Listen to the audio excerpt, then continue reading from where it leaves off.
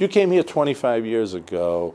There were no planes at the airport. There was no roof on Union Station. There was an empty mall in downtown. All those things have changed.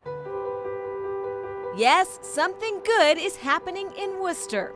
The headlines say so.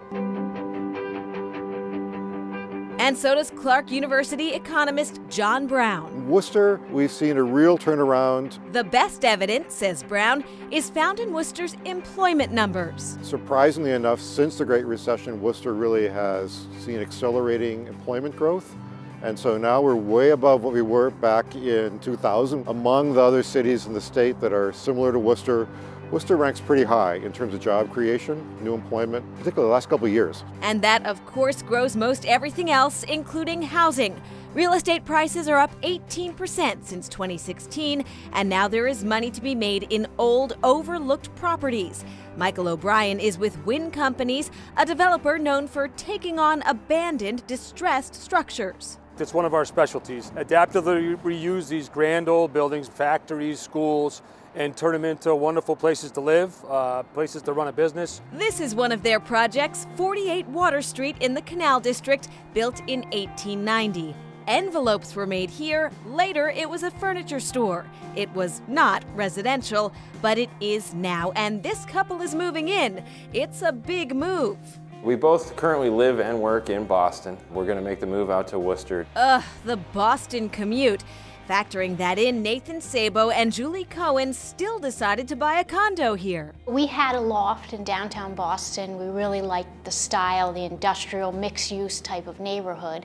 And when we saw this building online, we really were taken with the style of it. One of the key features that drew us to the space was the 30-foot ceilings and the beams and the brick in the space.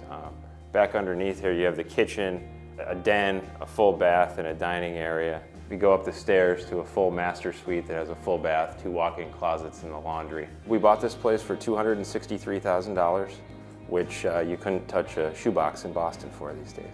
Included is a common room and a gym, too. We're making the bet that the prices aren't all the way up, and just comparatively for this type of space, we could get this space for about a quarter of what it would cost in downtown Boston. Will it pay off? Worcester actually is doing better than even some of the surrounding areas going to the east, which is typically a hotter property market than Worcester itself. You have to go pretty far closer to Boston to really get the same kinds of appreciation that you see in the Worcester zip code. That's actually a very promising development for the city as a whole. But it was more than just numbers that attracted Sabo and Cohen to Worcester's Canal District. When we walked around, checked out the neighborhood, we thought, wow, this is really cool. There's something neat going on here. There's a lot of energy and interesting things. For instance, a cross-section of trendy bars and restaurants within walking distance of Water, Green, and Harding Streets.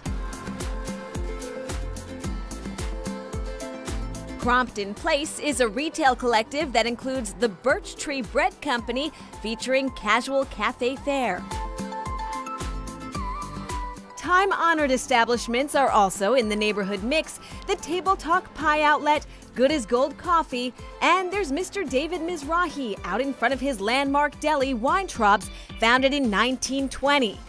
There's a lot going on here. Joe Petty is Worcester's mayor. You can see the momentum change. People are talking about us outside of Worcester for a change. It's all positive.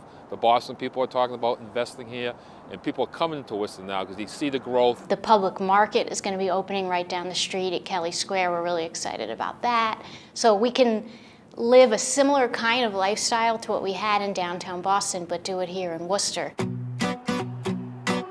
Another neighborhood business is blowing up on social media.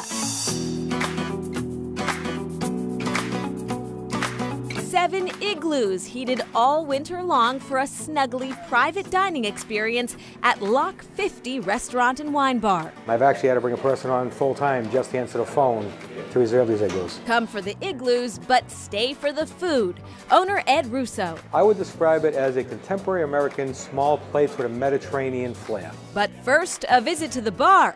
What's this drink? That we call the Padre. Padre, it's a bourbon with a little sweet vermouth, some citrus bitters, and we infuse the glass with cherry smoke. Great drink. We actually put it on the menu about a year or so ago, and it's been very popular. We can't take it off.